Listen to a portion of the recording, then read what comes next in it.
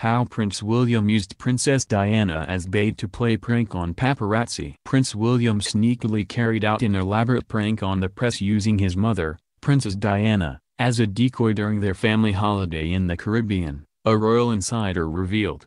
Ken Wharf, Princess Diana's former personal protection officer, told the story of how the Duke of Cambridge cunningly carried out the practical joke with his mother, instructing her to opt for a photo call to dupe the press before he fired water balloons at them.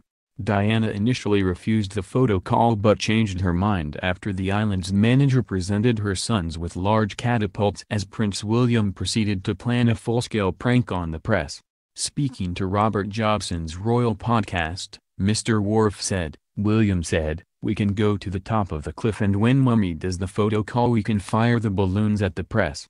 As the press drew close enough the young princes launched water balloons, scoring a direct hit on the Captain Mannering of the group, esteemed royal reporter James Whittaker.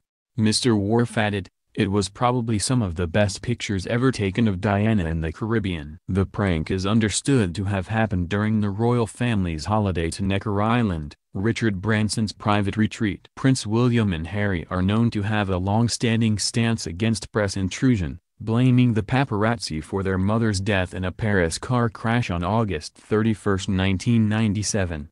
The Duke of Cambridge remains firm against paparazzi photographers, with the royal family winning a legal battle with a French glossy magazine after they published shots of Kate, the Duchess of Cambridge, sunbathing topless. In 2017, the two princes publicly spoke to the BBC about their mother's death, marking the 20th anniversary since Princess Diana was tragically killed in the Paris car crash.